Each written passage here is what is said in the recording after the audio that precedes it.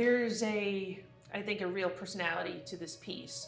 The first movement is very, very active, violent, rhythmic, driving, aggressive, and creates a fuss and is not sorry about it. And then you realize that underneath this crazy wild beast, there's like this existential mysticism.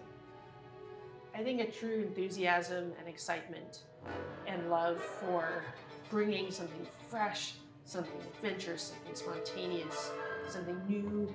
I really have, I think, a different way of hearing music, or a different way that I think about my playing and how I can contribute to this world of classical music. I was always attracted to the stuff that was outside of the realm of conventional. And then I just thought, this is what is exciting to me.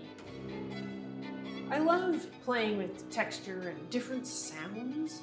I play with all these things and put it all together and mix it up in a witch's brew, and hopefully it all kind of bubbles up in this beautiful, beautiful thing.